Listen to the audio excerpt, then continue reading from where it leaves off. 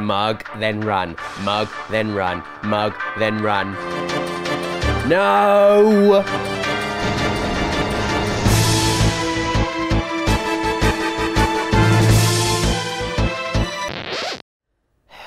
Hello, you've caught me blinded, poisoned, silenced, asleep, slowed, berserked, and confused. I'm fighting a Malboro in Final Fantasy VIII, a disgusting, tentacled abomination that's plagued the series for years with its infamous bad breath attack. Just the sight of that hideous gaping mouth is enough to send even the hardiest of Final Fantasy veterans scurrying for cover under their chocobo feather duvet. But the most galling thing is they're not even bosses. They just appear in the wild, pretending to be regular encounters, so there's just no preparing for it. Give me Ultima Seer, give me Sephiroth, give me that weird floating bull thing from the end of Final Fantasy X. Flippin' heck, give me Ozma from Final Fantasy IX. Just don't give me Malboros. They're too difficult for not bosses. I shouldn't have to feel dread clawing its clammy way down my spine unless I also get to listen to a kick-ass boss theme. I have to farm Malboro tentacles from these things for various reasons across most iterations of Final Fantasy. Enough with the bad breath. I mean, it's bad, but not even I can compare you to a Malboro. Anyway, here are 7 ridiculously tough enemies, well, 6 now, that aren't bosses, but should be. Seriously though, have you been eating worms again?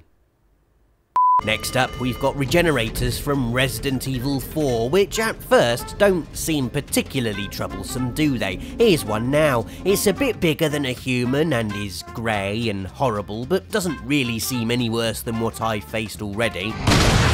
There, got him. Okay. Got him. Got him, please tell me I got him. We all remember our first encounter with the regenerators of Resident Evil 4, don't we? An initial indifference that spikes violently into abject panic as you try desperately to find the exit while listening to those horrible snuffling noises they make, finding yourself in a walk-in freezer with a bunch of them hanging from the ceiling in bags, just saving them for later, I guess, only to discover that to progress you have to turn the freezer off, which means, yes, they thaw out, and fall down, and get their legs shot off, and wriggle about on the floor, and they should be bosses. Wait, not they, it. There should be one, and it should be a boss, and even then it would be one too many. Our next entry is the Handyman from Bioshock Infinite, or Handymen, not sure what the official plural is. Maybe I'll just go with big metal douchebags. Yes, that sounds good. I'll update the official Bioshock wiki with that later. Anyway, the Handyman was created as a sort of mobile medipod for sick and injured people, enabling them to live normal lives, encased in 20 feet of rampaging steel. But this is Bioshock, isn't it? And so, much like the cities of Rapture and Columbia, outwardly good intentions hide a twisted reality. That being the humans encased within the big metal douchebags are in constant pain, never able to sleep, and have their hearts lovingly displayed in an easily shootable liquid vial on their chest. But whatever, my compassion for these things ran out the first time one smashed my face in while I was minding my own business, you know, just casually shooting some Vox Populi, riding about on the Skyrail.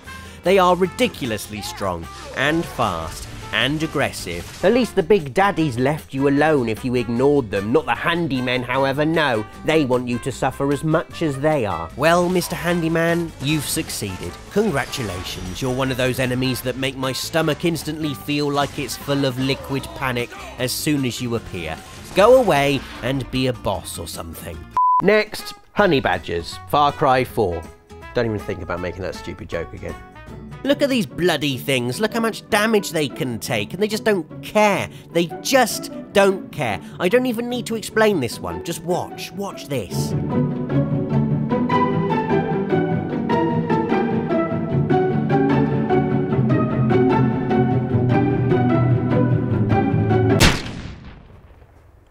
Don't worry, it's probably still alive. See, there it is, told you. Next up, you know in Uncharted when you get near the end and the enemies start wearing body armour and hauling miniguns about and generally just making you wish for the good times of pretty jungles full of bad men in flimsy t-shirts? Well, we're talking about the bit after that, you know, the bit where the supernatural nasties start showing up. Like the Yetis from Uncharted 2 that, lol, turn out to be not Yetis of course, because Yetis aren't real, but are in fact giant blue men in Yeti suits. What? Our next entry, however, is not the Guardians of Shambhala, but the cursed Spanish pirates from Uncharted Drake's Fortune. Oh, I still remember when they first showed up. God, it was terrifying. Everything up until that point had been nice, friendly cover shooting. Now you are faced with crazed undead pirates that didn't care about being shot. All they wanted to do was run at you really, really fast while screaming. There's that bit, isn't there, where you have to fight off loads of them with Eddie Raja while Elena takes forever to throw you down a rope. Man, this bit was tough. I spent the last hour or so of Drake's Fortune dreading what was around the next corner because most of the time it was hordes of these. Where are the minigun guys or the armoured snipers? Please, just give me some armoured snipers. Look at this lovely game. It's Dark Chronicle if you were confused, or Dark Cloud 2 if you're still confused, and basically it's brilliant. A deep and varied role player with excellent characters and serene music. Another great thing about Dark Chronicle is that if you run into something hard, you just get your ride pod out. Your ride pod is called Steve, here he is, and he guns down everything too big for Max's spanner. Until of course you find yourself in a level with a red seal that locks Max out of the game and have to take down everything with Monica's magic armband. Yes, she has a sword too, but against our 6th entry, the massive rock golems, using a sword is about as effective as using a toothbrush in a fight against a wall. They just don't care, golems. They just keep walking forwards, slowly, and it doesn't take many hits to get them enraged either. You have to be incredibly careful, pulling them into areas where you're sure there aren't any other enemies, chipping away at their health with magic, and making absolutely sure you don't go anywhere near them because... It's not like you can just avoid them either, because sod's law, it's always one of them that's got the key to the next level. Tips for survival? Play like a coward and stock up on bread. Lots and lots of lovely, life-affirming bread. Now, final entry, and obviously I had to include something from Soulsborne. There was lots of competition. You've got the shark giants in Bloodborne. Yep.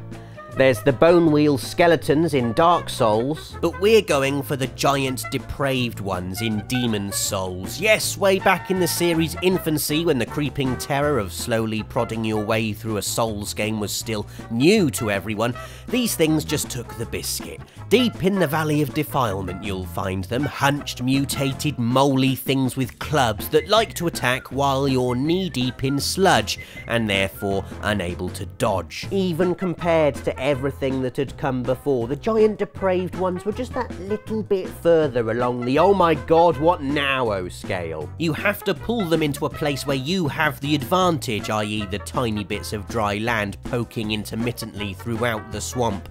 You have to fight them one at a time, you have to wait for the swing and duck underneath it. Fail to do any one of these things, and it's hello game over. I mean, compare them to these things from Bloodborne and you could argue the giant depraved ones have lost a bit of their fear factor, but they're the original classic terror-inducing non-boss. If it weren't for them, shark giants might not even exist, and wouldn't that be a shame? Well, there we go, 7 ridiculously tough enemies that aren't bosses, but should be. Let us know in the comments if you can think of any more. Like this video or I'll cry. And please do subscribe if you haven't yet for more of these videos every Friday. Thanks for watching.